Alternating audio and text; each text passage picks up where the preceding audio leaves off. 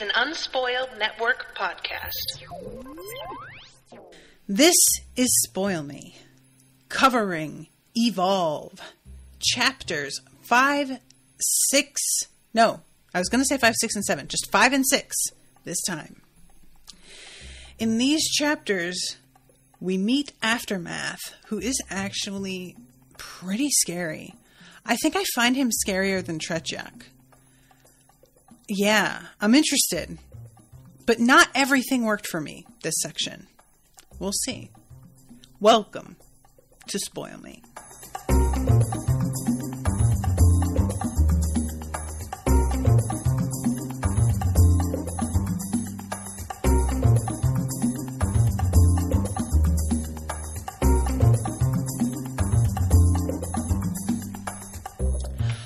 Welcome to the show, everyone. I am Natasha. Thank you very much to Heather for commissioning this episode. Heather is here in the chat with me. Thank you, Heather, for always coming and feeding me information when I inevitably forget people's names. So I have to start this off by, touching on the fact that Heather's husband wrote this. And so I deeply understand that Heather will be protective of her husband's work, and I am not going to be a douche. That said, there are some things here that I didn't love, and I am going to be honest about that. So, with respect, I will be touching on some of these things that kind of bothered me overall.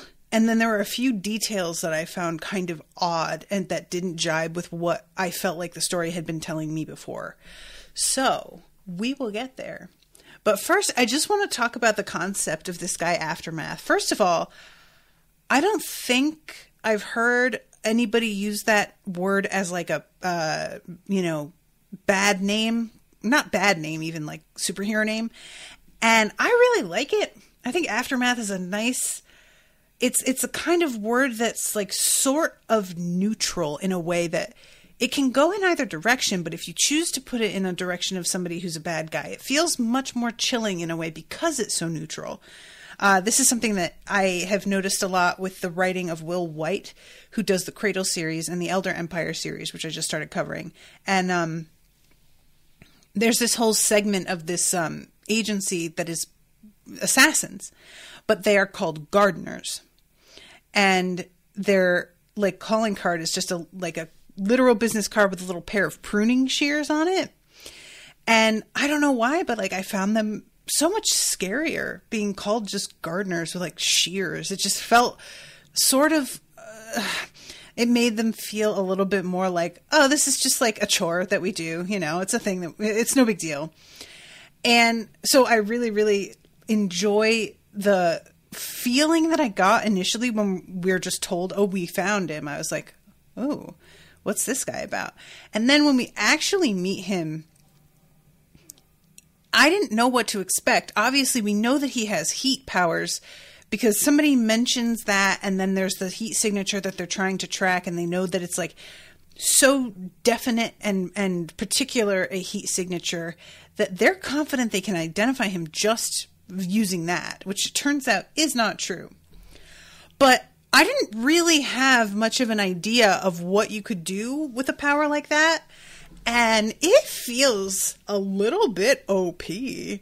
This guy can really do so much damage. And that's just with his powers. And in this, we see what he can do when he also has a coordinated team and time to prepare and some tools at his disposal. He really is so ready for them that it's worrying. And, we find out once we're in it from Jordan's perspective that she wasn't psyched about the whole way that this mission was set up. It felt very sudden. It felt kind of slapped together and a little bit sloppy. She felt there was a real emotional symmetry to the way she had been reacting on going in on Brian when she thought that he was in danger. She's like, somebody is too close to this. We shouldn't be doing it like this. This feels like reckless is the word. As it turns out, there's good reason to feel that way. This is a setup. And we find out later that it's not as if, because I want to say, like, we find out later that Aftermath is working for Dr. Spears. It's not that simple. He's certainly, like, working with Dr. Spears. I don't know which of them thinks they are in charge, but I'm sure that both of them do. And I would say that Aftermath, I could see him, even though, like, you know, it depends on how much he knows about Dr. Spears. Is he aware that the dude is an alien? Or does he just think that he's, like, just an incredibly advanced, smart person? I'm interested in that, actually. But we'll get there. Okay, so we start off with Chapter 5, and we're in the midst of gunfire already. Shit has completely begun to pop off, and this is when we really begin to see how unprepared our team is, because they go into this thinking that they know how many people they're going to be dealing with, and then all of this, like, backup that they didn't know existed begins to sort of erupt like an anthill, and they're just wildly outnumbered. There is some, like, you know, some people that are waiting in the wings that they're able to call in, but they didn't intend for that to be how this worked. It was supposed to be backup, not part of the main mission. So already we're just operating at a huge disadvantage. So at this point, it's Viper and Chance teamed up together, and they are going into this with, like, they're huddled up as gunfire is raining down on them. They're trying to get out of this, like, pinned position that they're in. Chance is feeling a little bit salty about how they're only using stun guns, basically, which I can understand. And this is when she just is like, I'm just going to go out there and take care of this real quick. And we get a very fun action sequence of her doing her, like, flippy dips, as Portsmouth would have probably called it. The shit that he felt like she was negatively influencing Lily with. Yeah, here it is. Viper cartwheeled to the side to avoid a burst from the nearest man. Mid-flip, she drew the second justifier and fired a single burst of crippling energy. She spun on one hand, then came down in a wide-legged crouch as she ducked below another burst of bullets from another of the shooters. She rode the momentum and swept one leg around to throw her body into a tight spin that catapulted her back into the air. I gotta be honest, I can't picture that one.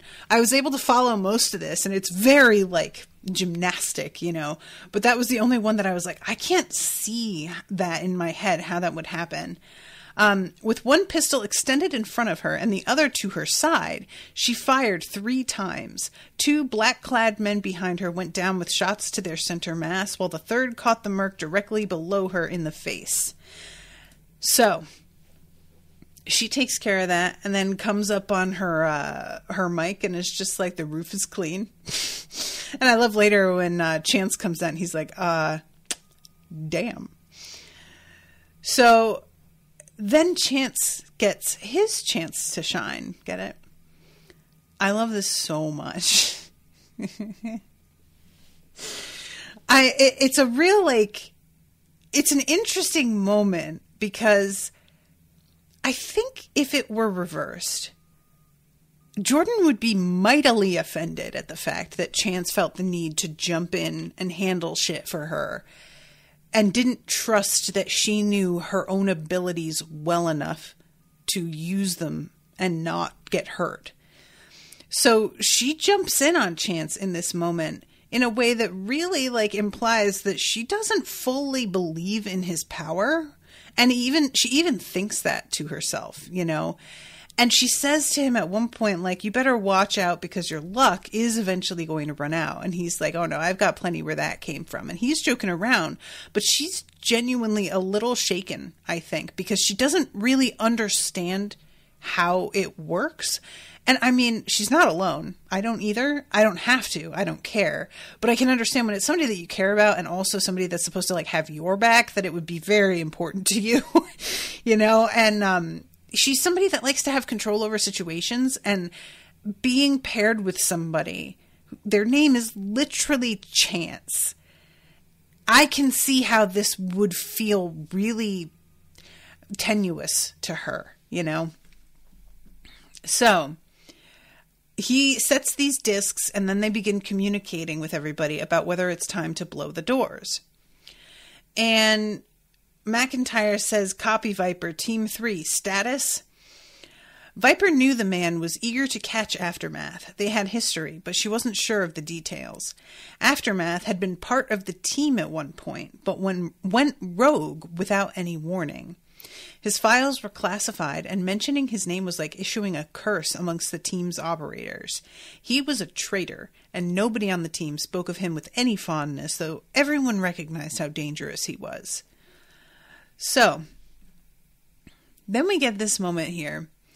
So they're talking about what a bad mood McIntyre is in.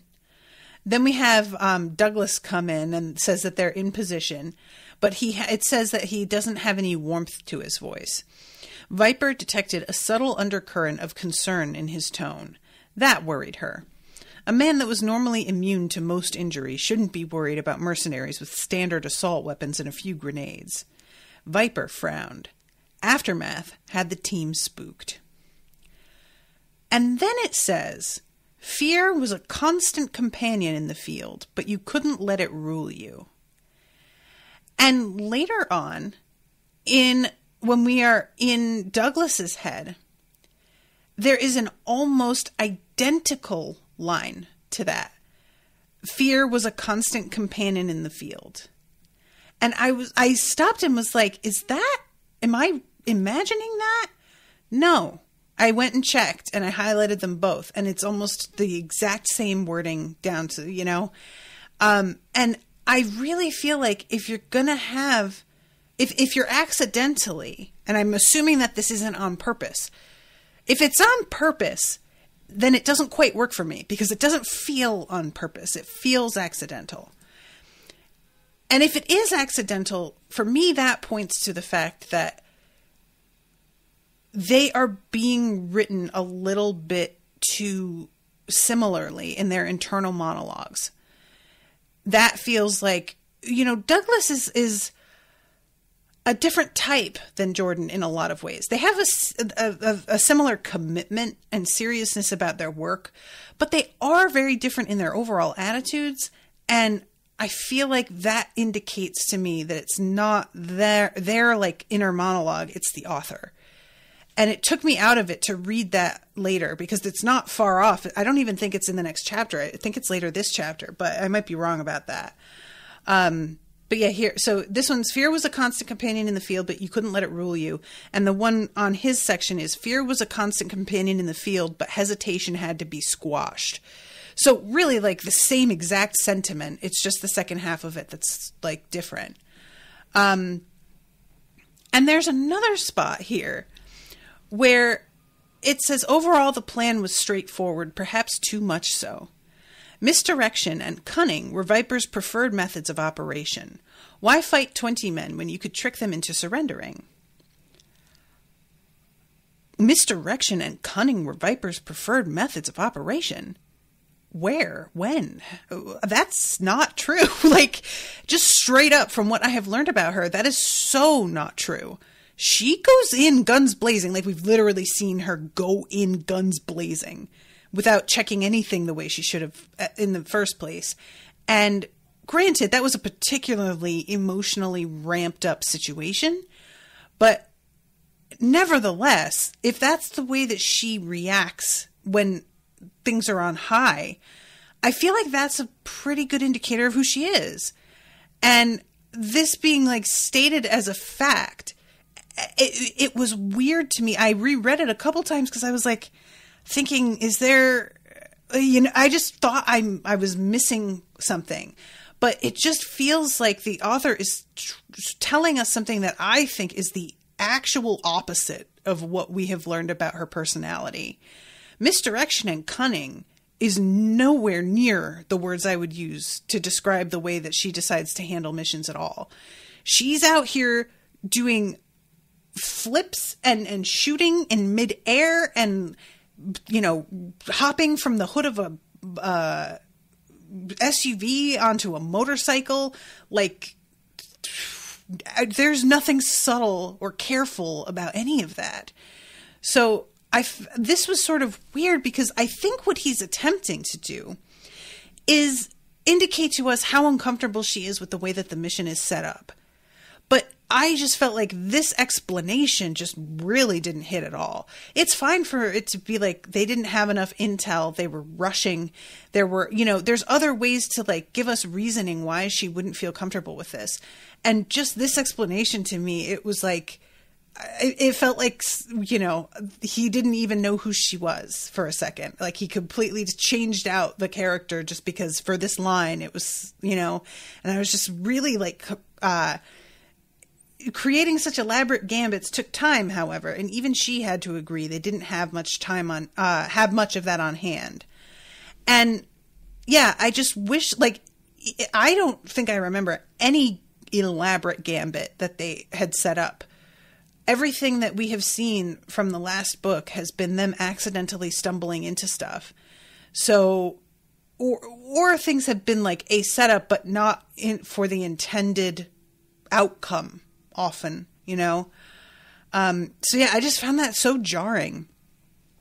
Let's see. Heather says, those weren't situations that she got to plan. She was reacting to situations that were forced on her. Granted, the Moscow thing was her own emotional compromise that got her into that, but she was reacting to the Vodnik hurting them. Still, that's a fair point. We only got one example of her own planning at the very beginning when she was doing her sniper thing. Yeah, and like by the time we get into all of this, the sniper thing is... It felt much like I don't think that I understood how much of her input was put like part of that operation. The sniper thing felt like she had been given orders to lie in wait and handle it the way that she did. And so I like all of it, I think, can be also put down to the fact that that's often her function is to follow orders. And I don't really feel like I have a good grasp on how she'd choose to handle something if she were given time to plan ahead, because she's not really put in the position to do that often. But yeah, so I don't know. It was just a weird moment that was very jarring to me. Let's see. Heather says the original plan at the start was that she was supposed to work with the SAS unit that extracted her. Going in solo was her plan. Okay. Oh my God. Sorry. Rashawn is just like fucking blowing up my phone all of a sudden. Girl, I gotta put on Do Not Disturb. So they are, heading into this with everybody being hyper aware of how dangerous this guy is. And he's dangerous in a way that feels very different to Tretyak. People responded to Tretyak in a sort of like, there was a bit of fascination there, I feel like. And this guy, it's more like, we've covered this terrain. We know who he is. We know what he can do. It's not about being like impressed exactly or curious about what his deal is. It's like, no, we've seen it and it's horrifying and we don't want to go through that again. And it's particularly understandable because of how much his ability is based on using fire. That's just like the most hideous way to die, in my opinion. Being lit on fire, yeah, count me out. No, thank you.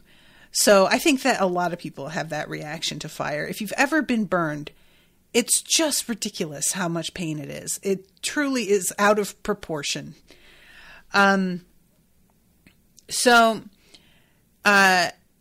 She knew he was powerful, that the team had lost one of their operators to Aftermath's ability to control thermal energy. And that's really particularly, like, I like that specificity. It's not just fire. Thermal energy, which is why he can just ignite things from afar. He's not shooting fireballs. Like, if you're shooting fireballs, that's less threatening to me, because that's something that you can like treat as a bullet. You can block it. You can put things in the way. But if you're using thermal energy, then there's not necessarily anything that can get around that, you know? Like, I don't know how you protect against that. The one advantage that he has later on in that fight is that Aftermath is feeling a little bit fucking playful, and he decides to pick up a pipe instead of just burning the dude to death. And in the end, he does just choose to burn the dude to death. But initially he was like, well, but let's fuck around a little bit first. And yeah, I just find that really scary. I hate it. So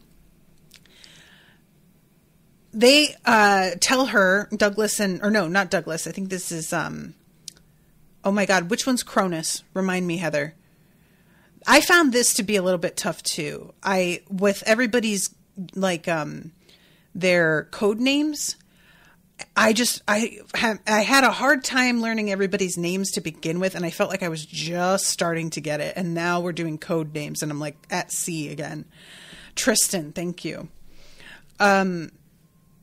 This operation had been planned on the fly. There were no practice runs, no time to model a simulation of the building and have teams hit them over and over.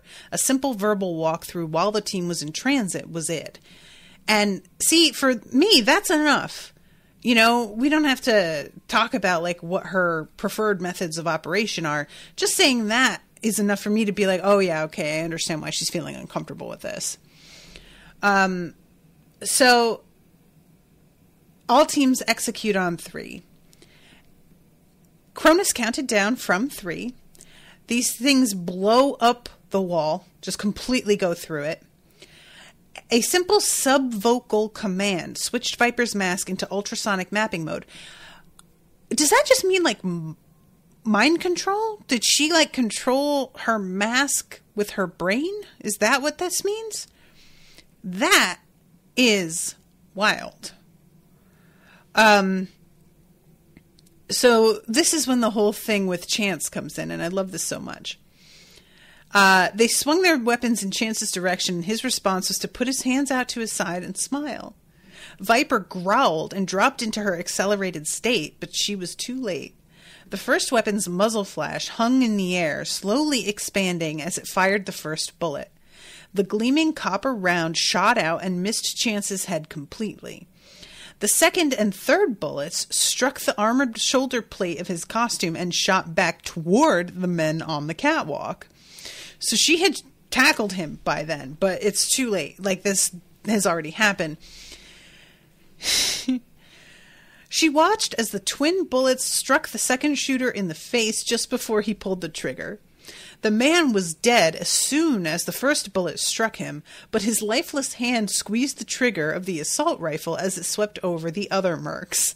The weapon's remaining 27 rounds emptied, making a bloody ruin of the mercenaries. Lol. I'm sorry, but that is hilarious. Oh, man. Can you imagine if you were that guy's, like, bud up on that catwalk and he gets shot from a bounced back bullet and then you watch the gun sweep towards you in his dead hand? You'd be so mad. You would be so mad. Like, that's the kind of shit where I'd be like, where is the motherfucker? I'm going to haunt him. Like, he's dead already. I don't care. I'll haunt him anyway. I would be so angry. There's nothing he could have done. Again, it's total, like, odds. It's not like the guy was so incompetent that this happened to him. It has nothing to do with competence. But nevertheless, I would just feel like that was super unfair. No, you know? This is the thing I often struggle with, is, like, bad luck that feels targeted somehow. And you're just like, man, how am I not supposed to feel like this is personal? You know, the universe is like specifically fucking with me in a way that I just can't help but think you just don't like me. That got to me. And there's this moment here where she's like on top of him because she tried to tackle him out of the way. And Chance is like, I'm sorry, I'm seeing someone. And Viper really does not get it. Like, when she's in this zone, her sense of humor is almost non-existent. And she is not in the mood to, like, fucking jape. Not it.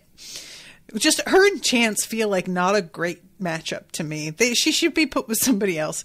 But I can understand why they're put together. You aren't going to put her and Douglas together when they function similarly in a lot of ways, you know, as fighters. You want somebody who's going to accentuate the things that she can already do. So I understand the thought process behind it, but I just feel like they come at this from such different directions. It doesn't mesh well sometimes. So, okay. We go to Cronus's POV.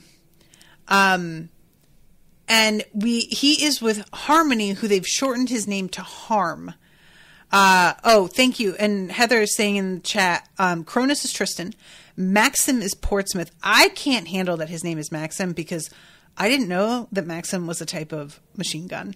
I just know the men's magazine with lots of scantily clad models, that it's borderline porn. So when I found out that his name was Maxim, considering that he's such a misogynist, I just thought that was so appropriate in a way that's not flattering at all that it was very funny. Deckard is Harm and Briar is Augur. Augur. Huh.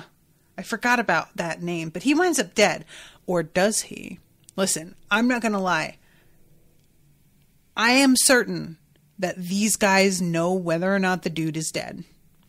I don't think they're just going to have no body and they're going to say, oh, but he's definitely, he couldn't have survived. They're dealing with metahumans here. They have to know, like, you can't predict what somebody's going to be able to survive and not. You can guess based on what their abilities seem to be, but nevertheless, you know, how many other metahumans are there that aren't on your team? We think there's only the one and that everybody else is human, but we don't know that. So I think Briar probably is dead, but there was a part of me after what he did, like in the last book where he was so shady, that was like, did he fucking make some kind of deal and get out of this? I wouldn't be surprised. And it's also mentioned that, like, he's chosen a mask that covers his entire face, which then had me going like, well, was that Briar that was with them? What if the guy, you know, and again, I'm assuming they found his body and they pulled the mask off and it was Briar. But I'm so suspicious of this dude because he is such a shit. And I don't know. I would be surprised if after the amount of setup we've had of who he is, that he would be just killed in this scene and that would be it. But we'll see. Maybe it is. And I wouldn't be like necessarily mad about it because I really do not like him. But also, it would feel like a missed opportunity, I think. But I guess we'll have to see. So, this is when Harm says something about how they should have Lily with them. She's the best one of us to deal with Aftermath's abilities. I am not entirely sure I understand how that would work. Like, from what I had seen, when she freaked out over her parents, she basically, like, turned into a bomb. And I feel like that's the opposite of what you want around somebody who can control thermal energy. I may be wrong. You know, maybe there's another aspect to her power because I haven't gotten to know her too well. I don't really understand everything that she can do. But considering that, like, shooting at Aftermath winds up powering up a weapon that he has made in midair so that it turns into an even deadlier weapon, I just really feel like that could be real bad. Oh, okay. Heather says she's immune to heat and fire, which is where he's coming from. That didn't occur to me. I thought that she was immune to, like, her own fire. I didn't realize that she was just immune to fire altogether. Okay. All right. Well, I can see what he means then. But yeah, like, Tristan just is like, dude, she's super duper not ready for this. And, I have to trust him on that. She seems very young, you know? She's inevitably going to have to come out here, but I just don't want her to do it yet. So this is when they zero in on this one figure with their heat vision that they're confident is Aftermath. And I, like, you know, as a reader, you're aware this can't be all it is, right? the mention of how sort of slapped together it all was, and that they hadn't had much of a chance to really put together a lot of different options and backup plans, you know, the likelihood of everything going sideways is extremely high. Aftermath is being set up as a, like, boogeyman. That's the word that's used earlier. He's not going to be killed in this chapter, you know. However, I couldn't figure out how it would be done. I was like, they could just make a hot spot, but if they're making just a hot spot, I feel like these guys would be able to see the difference between a person and just some machine that's emitting heat, or a open flame or something. And it turns out that there are two suits that do different things. So one of them is being worn by a decoy who unfortunately winds up dead. I really hope that decoy knew what he was signing up for, but I'm going to go ahead with no. I bet he didn't. And the decoy's suit makes him hotter, so that he looks from a distance like he has the same heat signature as Aftermath. And then Aftermath is in a cooling suit that hides his heat signature, which I find really interesting. Even though he can control thermal energy, apparently he doesn't have any control over his own heat signature. He can't just turn his temperature down, which is interesting to me. You know, I always find it compelling where the edges of somebody's power are. Where's the border where I don't know if we could do that, you know? So yeah, it is a setup, but it's just, I couldn't figure out how it was being done. It just seemed way too simple that he was lying in wait for them and didn't seem to be moving or making any movements towards escape, or he was literally a sitting duck. And I was just not feeling like that made any sense. And they're all having some misgivings about that. You can tell that everybody's feeling a little bit like, this seems too easy, but it's the same situation. They can't imagine how he could fake this. So they have to operate with the information they've got. They got to take the shot, but it's really there's a sense to everyone of, oh God, when's the other shoe going to drop? Because clearly there's another shoe. So at this point, he's talking to Harm and he tells Harm, take this sod out. And Harm says, I can't verify that it's him for certain. It's a person, yes, but I haven't got any baseline to compare it with. This could be anyone. And Cronus says, trust me, it's him. And I really wonder if Harm is still alive by the end of this, right? I wonder what he feels after being assured it was definitely him, and then it's certainly not. Is he going to care, or is it just going to be well, that dude was clearly a bad guy, so who cares, you know? So let's see, Overwatch. Which one's Overwatch? Laird. Okay, thank you. Who was near the building's wall, was out of sight. She caught glimpses of his black and orange costume from time to time, so she knew he was still there. But Stryker's pace made their skirmish line ragged and uneven. And this is a moment where I was just like, ooh, what the fuck? Because her and Douglas bite each other's heads off a little bit. She tells him to wait up, and he tells her keep up, and continues on without stopping. And finally, she tells him slow the fuck down. And she feels a little bad about it. But also, he was just completely dismissing her concerns. She's not telling him to slow down because she just can't keep up. She's telling him to slow down because their unit needs to be cohesive and within sight of one another, and he just apparently doesn't give a shit about that, which is another indicator of how rattled he is. You know, this is not how he normally works. Viper had to respect any man that had inspired such concern and hate in a team that was filled with so many professional operatives, but it also made her dread facing him even more. As soon as Chance and Overwatch were back in formation, Viper moved forward, this time right next to Stryker instead of keeping their 4-meter pacing. And she can see that he's scowling and then just goes, let's go. And is obviously still in a fucking mood about it, even though she was definitely right. So, the two teams picked their way forward until they were 20 meters from Aftermath and a small group of his men. Viper checked the location overlay again and saw that Maxim and Augur were still in the first building. And this is when they talk about like the fortified position, which we are going to see later, and it is pretty bad.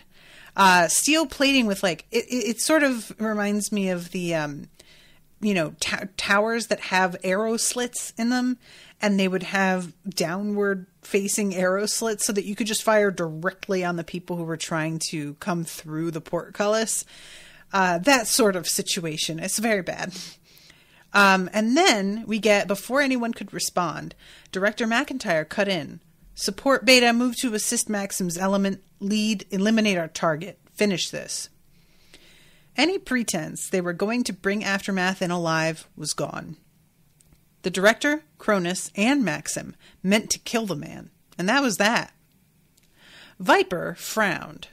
Pragmatism had always been her leaning, and she couldn't disagree with their logic. Her gut said much the same. They had to be more than that, though. More than simple reaction to emotion. Pragmatic thought was a soldier's way, an operative's way. By donning the costumes, putting on the masks, and standing in full view of the public, they had all accepted that they had to be better. Viper looked down at the pistol in her hand and lowered the power to the highest non-lethal setting. She wasn't an assassin anymore. If her hands were going to be covered in blood, someone else would have to put it there. So, this is a bad time for her to be having this sudden feeling. Like, Viper, you just got through thinking about how rattled everybody is by this man. You just got done wondering what he could have done that would make him into a boogeyman that people don't even like to talk about. And now you're going to suddenly have a moral quandary about taking this dude out? Like, I honestly was so irritated with her right here. You know, I understand the overall, the thesis that she has going on here. I get that. But you don't know anything about this dude. And I really feel if you have got, like, she has access to a presses that is heavily edited, redacted, and just generally, like, she doesn't have all the info. And it's already bad. If you are going to not trust that your superiors know whether or not this guy really needs taking out, you shouldn't be on this team. You know, I just really hated this. She just doesn't really have a right, if she's going to participate in this stuff, to then flout their instructions. And it winds up that her choice here doesn't end up being like one of the linchpins that turns everything sour. Because I was really worried that her decision to not actually fire for, you know, lethally was going to turn out to ruin everything. And it doesn't seem like it had an effect. I'm curious if anybody's going to notice. That's my main concern. Because I feel like, you know, God forbid, if somebody like Breyer were still alive and he saw the fact that she disobeyed orders, I feel like he would use that to his advantage. And if you're, you know, dealing with somebody who isn't just a self-serving opportunist, they're just going to not really trust you. And I just, I was really irritated with her because she says like any pretense that they were going to bring him alive was gone. I don't really know like what she's referencing there. And that might be part of the problem. I haven't seen her superiors make any pretense of the fact that they were going to bring the guy in alive. I only ever heard his name at the very end of the last chapter, first time. Other than that, no idea about this guy or who he is or anything. So for me, it feels like you were told that this dude's like the worst. Just do the thing you're told to do. And she's operating from a place of like, evidently they sort of tried to conceal what their actual like MO was going to be. And she feels a little bit betrayed by that. But I can't make a judgment on how like valid her irritation with that is, or if she even has the right to feel misled because I didn't see the way that they decided to handle talking about this mission or the language they used. So as far as I know, they could have been kind of like upfront in a way about what they were going to do. And she, because she has her own moral compass that's changing now, decided to take it a certain way until they explicitly said it. I don't know. So in this moment, she's making a call based on info that I don't have, and I just don't really know whether or not it's justified at all. But from where I'm sitting, it just seems like all the information that she does have that I know of seems to point to the fact that this dude is very, very dangerous.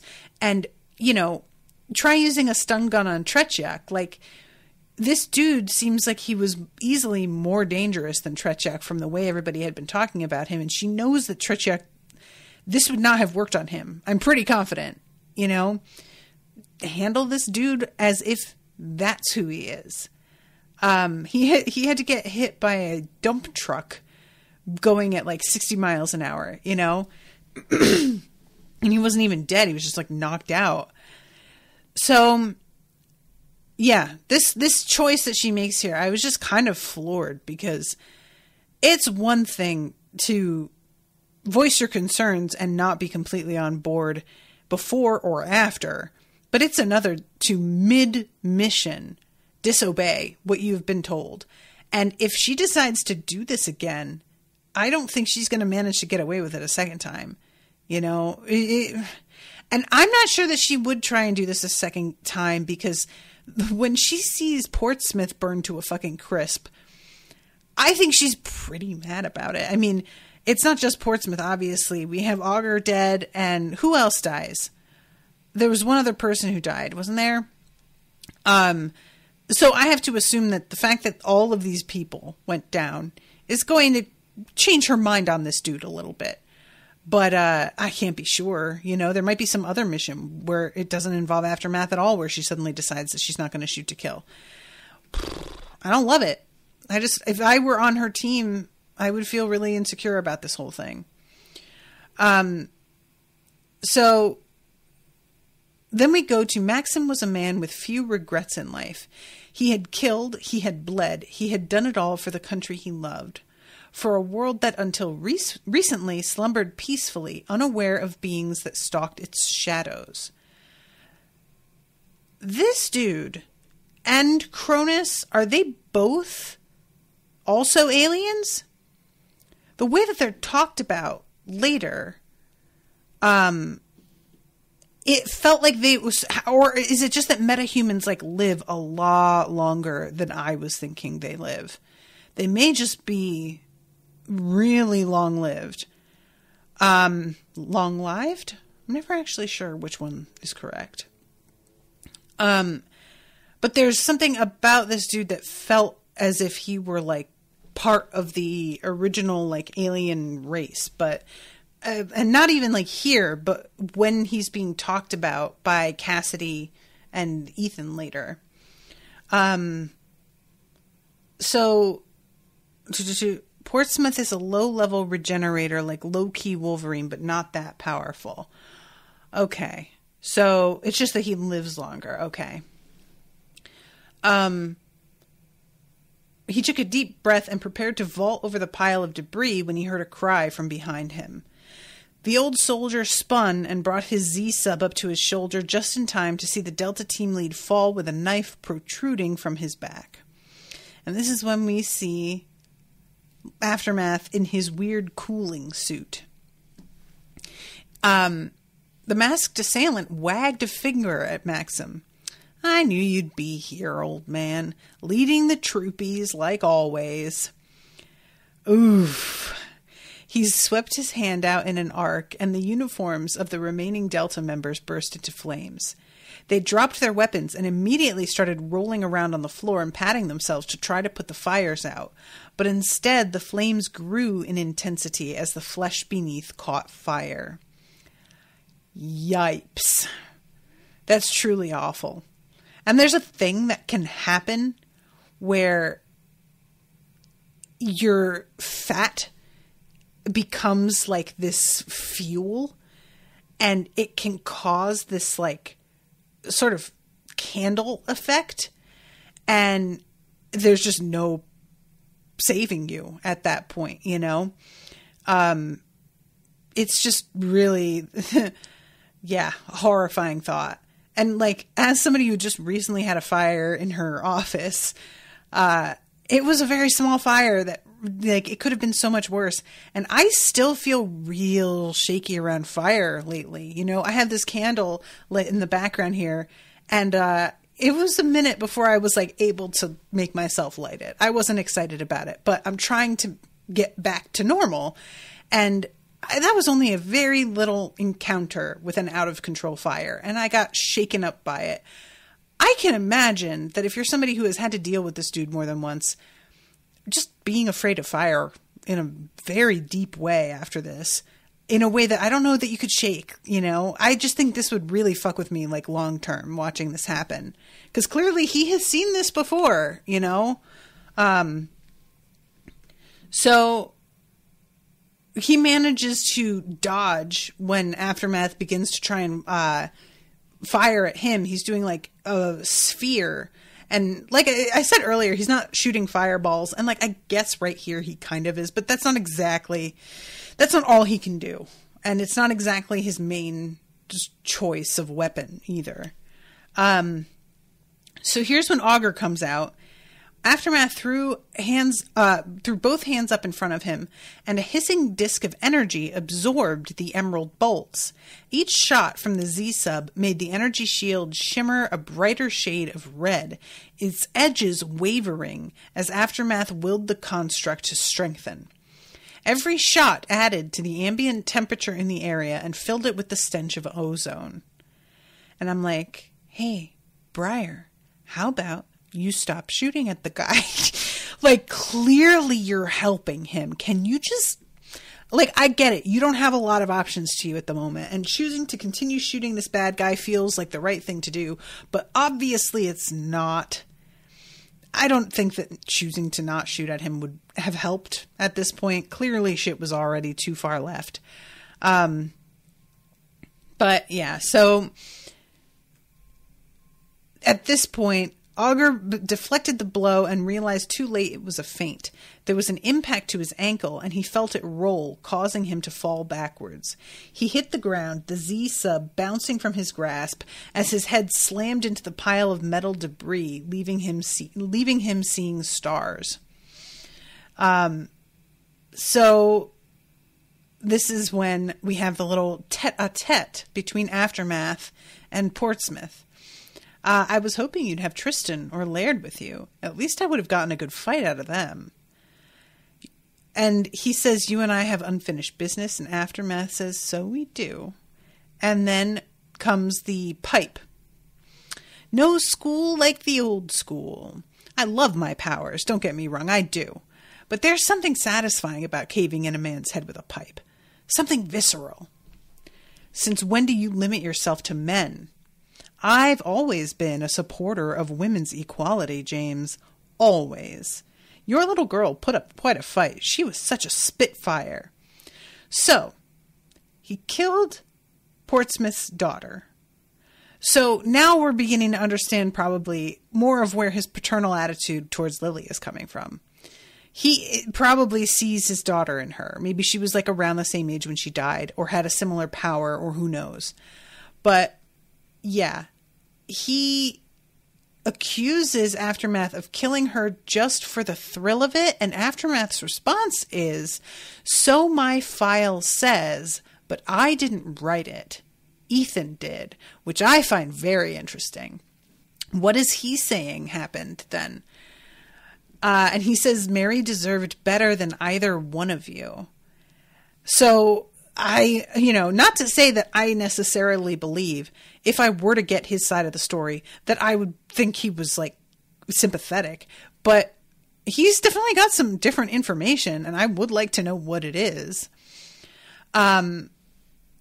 So I'm running out of time, so I'm going to have to jump ahead a little bit, but basically there's a moment here where Portsmouth gets a hold of the pipe and he is bashing the fuck out of Aftermath's suit. And there's like coolant going everywhere. There was a loud pop from the joint and he laughed darkly. I'm very glad you're not going to make this easy, James. So this is when we go to Viper's POV. And they're realizing that they got set up, and then they hear them calling like, he's here, he's here. And Viper is heading over there, and she's running so fast that she doesn't quite have time to register what this little black box that's on the catwalk probably is before she's run right past it. And it explodes. It's a bomb. And she gets like a piece of rebar practically like through her thigh and cannot move. She winds up being okay later. She has her healing, but because it's like through her and it's stuck on the like in the ruin of the catwalk, she can't move off of it herself, you know? So she winds up being sort of stuck in place, forced to watch what happens here without being able to do anything about it. Aftermath sat up with Maxim's pipe in both hands and drove it through the older man's stomach. Jordan could see one of Portsmouth's eyes where his mask had been torn away. His expression was surprise, but overtaken by determination. Aftermath's hands grabbed Maxim's forearms and there was a flash. Fire erupted on the surface of Maxim's costume and quickly spread over his entire torso. Viper watched in horror as Aftermath rose to his feet, still holding Maxim's forearms. He spun Maxim to the side and tossed him onto the ground over the lower side of the fortification. And eventually the fire changes from red to a white, and he starts screaming. And, you know, poor Jordan is watching this just like, holy shit. And this dude pulls his mask off. The man beneath was Caucasian and handsome. His high cheekbones and rugged looks reminded her of her own father. And I'm like, oh, does he?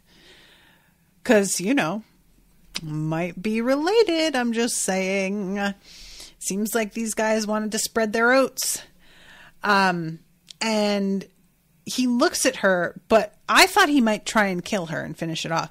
He doesn't really seem to care. He just looks at her and then he like, you know, just looks away and moves on. And he drops his, pulled the belt he wore off and dropped it on Portsmouth's destroyed body. This is just the beginning. I'll be sending a lot of souls to visit you, James. What is with the belt? Is this something to do with him taking the sample? Because I was like assuming that the sample that Dr. Spears gets later is from Portsmouth, but I'm not positive of that. I think it has to be though.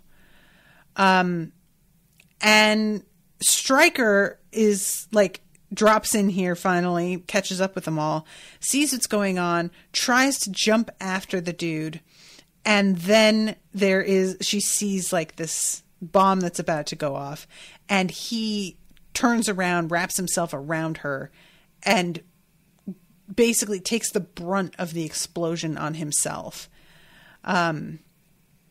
So the next chapter, we meet a new character. She was Anna Hawke, but now she is Calamity. I am not sure if she's a metahuman. I feel like this suggests that she is, the way that she's talking about like back then and now. But we aren't told anything about like what her abilities are. And it's an interesting sort of dynamic between her and Dr. Spears, because Dr. Spears is so charismatic that he tends to sort of steamroll over people. But she is able to sort of see through it to a point that makes him a lot less effective. And at the same time, she can't help but feel a sort of pull towards him. And I wonder if that's not like some sort of pheromone thing that he's got going on. You know, he feels like the kind of dude that would be fine with just roofying women left and right. Especially considering that it feels so like out of character compared to the rest of her feelings towards him. And when she comes in, his assistant, Karen, is obviously not a fan. And Calamity just decides to like fuck with her and tell her to get her a coffee to just emphasize that she's in charge. And then leaves, walking right past her while Karen's standing there handing the coffee she went and got, and just leaves. And honestly, that is such a power move. And I really loved it because I don't like Karen, so it's fine. I mean, I totally get how irritating it would be for Karen, but I don't care. Fuck her. So Dr. Spears is weirdly into her, and it's unclear to me if it's just because she's beautiful or if it's because he knows that she has an ability. We don't even know if she has an ability yet, so it's unclear. But she is just really uncomfortable around him, and she tends to be in control of herself most of the time. So you can tell how much this discomfort is sort of bothering her. She's not used to feeling unsure of herself. And meanwhile, we know how much of a fucking bullshit artist Dr. Spears is. So we're watching him being obviously false as well. And they're each trying to maneuver each other by being charming and like agreeable, but neither of them means anything that they say. And eventually she gives him the sample, and we find out that Dr. Spears is behind all of these attacks, that he is encouraging fear of metahumans among human beings. And I don't really understand what his motivation is here. Is he trying to make metahumans feel so unsafe because of like a prejudice that they all come to him because he's made it clear that he supports them? Like, that's the only thing that I can think of as to why he would have been so effusive in offering help at the start of this whole thing. But he really is not impressed with the whole like abandoned factory fight, because everything else is supposed to be like really obvious, really splashy. And this is something that like, it was all put down to kind of just a factory fire mishap. You know, it's not high profile. Nobody's really reporting on it. And that's part of why he was sent the sample, was to like make up for the fact that this really wasn't part of the deal. He tries to be like, hey, do you want to go to dinner? And she manages to very smoothly sidestep this. But as she's leaving, she says, make sure you watch the news tonight. And later on, we find out that there was an attack that killed like 15,000 people. Which is just a number that I can't even like wrap my head around. You know, it's just too, that's like my whole town. It's like if you killed everybody in my town, that's just, it's too many people. I can't figure it out. I can't picture it. So we go to Portsmouth's funeral, and Jordan is realizing, and I really liked this, how little she actually knows about the guy. She finds out like what his favorite music was. Later on, she finds out what his favorite car was. And she's like, really? Like each time just kind of taken aback. And then it's like, I guess I just didn't know him very well. And that's always a weird thing. When you're coworkers with somebody, especially, this happens because you can get to know somebody in like personality wise in a way, but then details like that never come up. And you're suddenly standing there going, wow, yeah, you know, like this can even happen when you're dating. You've gotten to know what you find important.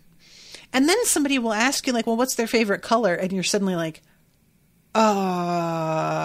you know, it's just part of why we need to ask more questions than we do talk, but I am not great at that.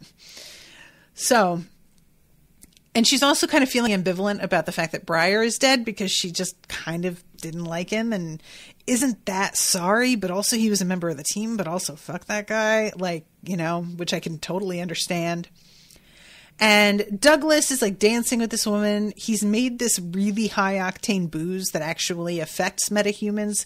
So he's drunk. She's like feeling it a little bit. And then she goes out and she goes to this like huge sort of parking garage, and she finds Lily there. Oh, I forgot. First, she has a conversation with Laird, who tells her that she's a part of the family and not the baby anymore. And she really appreciates that. When she goes out there, she finds Lily crying, and she gets very maternal with this girl. And we jump from there to Ethan's office, and he's talking to Cassidy, and they can see these two women on the cameras. And, and Cassidy is thinking about how he was sort of worried Jordan was going to like get too hardened by her work. And he feels very reassured seeing her comforting this girl, thinking, okay, maybe not, actually. Maybe this is going to help. And I liked that, the fact that that would be something on his mind. Like, I want her to be tough and a badass, but also I want her to, like, stay a person. Meanwhile, McIntyre is not really staying a person. Now, granted, they're both aliens, so they're not exactly people, but, like, you know, people in the sense of they're sentient beings. And McIntyre is, like, completely blinded by his hatred and rage of this man. And it is so extreme that Cassidy is kind of like, what the fuck? Is he being influenced by something? Like, what's going on? There is something else happening here. I don't get what is like under the surface, but he has lost it to a point that I'm genuinely like really worried. And every time he tries to suggest that Ethan like handle it differently, Ethan begins to freak out. And there's, you know, I keep remembering this guy who was in the corner who was like made of shadow talking to Ethan. And I'm wondering what exactly who he is, what kind of influence he's having, what his objective is, and what's part of Aftermath's file that should be there and isn't there. And in the end, Cassidy sort of asks Ethan, like, are you willing to do this no matter the cost? And Ethan's like, yeah. And Cassidy says, yeah, I don't think that's, like, great. You just went in there like a drunk at a bar fight, and you cost us a lot of people.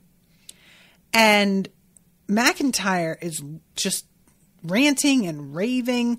I don't give a shit. And there's just a real sense of complete loss of empathy that he used to have. And eventually he kind of composes himself. And finally Cassidy is like, listen, combine your efforts with the Americans and cut a deal that they track the dude down because they have a vested interest in that too. But they hand him over to you so that you're not just like using up our team and putting them back in danger. And plus we have to like kind of rebuild our team now. But also you'll get what you want. And then Cassidy is like, and I will help you kill him if that's what you want. And that seems to go a long way towards making McIntyre feel like Cassidy is on his side after all. He clearly was feeling like, oh, you don't get it and you're not part of this anymore. And that does a little. I don't think it's huge, but I think it's significant. And this is when they get interrupted about the attack in Tokyo. 10 minutes ago, the Tokyo Metropolitan Campus was destroyed. Prisoner 18 was confirmed to be on site by Tokyo's Project 11. I don't think that we've heard of that person, have we? That's not Aftermath. I'm assuming she would just say Aftermath, or maybe she wouldn't. I don't know. But at this point, Cassidy is like, motherfucker, because that's pretty much it. Making like it was an uphill battle anyway to make people feel safe around metahumans. But now it's 15,000 that are dead. Yeah, no, that's not happening. So that is the end of chapter 6. So that's where I wrapped up. Okay. Thank you. Heather says prisoner 18 is one of the people that was taken from the Dunn levy. I keep forgetting about that. Right. All right. So I'm going to wrap up this episode. Oh, I did. I forgot to mention that. Heather sent me an email with a piece of artwork of Jordan in her costume. And it was really cool. Let me open it again because she told me, I forgot that you also sent me the abbreviations and nicknames and everything. I haven't had much of that yet. But she says that it was for Emerald City Comic Con, and it was by an artist called Shimmering Sword, which is pretty dope. And it's a really nicely done poster. Like, it looks really clean and just, I really liked it. And it's simultaneously like superhero-y, but also feels like a little like science fiction-y in a way that's interesting instead of just feeling like Marvel, you know? So yeah, he got a good artist on that. So, all right, I'm going to wrap. I will see you guys on Friday. Thank you again, Heather, and hope you're enjoying the coverage. Until next time, toodaloo, motherfuckers.